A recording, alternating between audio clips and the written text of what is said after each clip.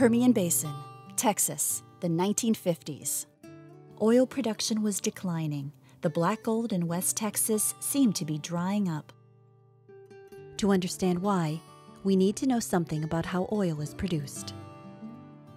The weight of overlying rock and fluids creates pressure in the oil reservoir. That pressure is key to forcing the oil to the surface. In the oil patch, that's known as primary recovery. The beginning of primary recovery is just letting the reservoir do what it can. It's down there, it's under pressure when we start. Eventually, the pressure drops low enough that we have to start pumping it. Primary recovery can produce about 10 to 20% of the oil in the reservoir. In the 1950s, oil companies learned how to use water to get even more oil out of the ground. Secondary recovery was invented about 60 years ago, and that usually employs injecting water into the oil and gas reservoir, which will raise the pressure back up and force more oil out of the reservoir. Secondary recovery can produce another 10 to 20% of the original oil in place. Starting in about the mid-1950s, most of our major fields were put under water flood. By the late 1960s, probably just about every one of our major fields was already in water flood. With water injection in place, West Texas oil was flowing again. But water injection did not work everywhere.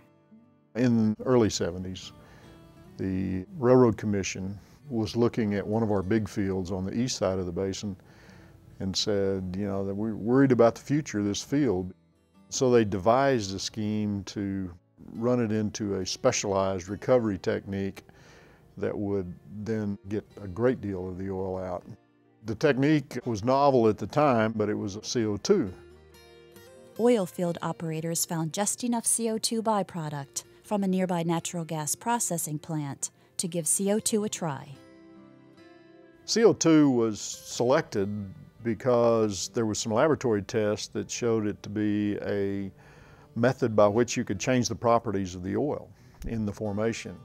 Thin it up, basically, and loosen it from the rock, if you will, and swell it. That's really the definition of an enhanced oil recovery process, that one that changes the properties of the oil, allows you to recover more of it. The CO2 worked. Now the Texas oil men needed a long-term, stable supply of CO2 to take oil production to the next level. The oil companies needed a very large and very reliable source of CO2 for their oil fields. And so in the late 70s and early 80s, they went about systematically developing some geologic sources that had nearly pure CO2 in them. The closest CO2 sources that are large sources are in northern New Mexico or southern Colorado. So there are large pipelines which bring over 1 billion cubic feet of gas a day to the Permian Basin for our CO2 floods. Once it's to the big oil fields where that they wanted to CO2 flood, they then developed a distribution system to inject the CO2. So we've had a history of 20, 25 years now with plenty of CO2. During CO2 EOR, some of the CO2 comes back with the oil. When you CO2 flood, we leave in that reservoir about 60% of the CO2. We only get back about 40%. Then we strip that out of the oil and gas and put it back in the ground. But that means that we're constantly buying new CO2 in our CO2 floods. CO2 enhanced oil recovery was like discovering new oil without drilling new wells. 1 billion barrels of oil has now been produced as a result of CO2 flooding. And we anticipate in the future that we may see another 10 billion barrels of oil in the Permian Basin produced by the additional tertiary recovery using CO2 flood.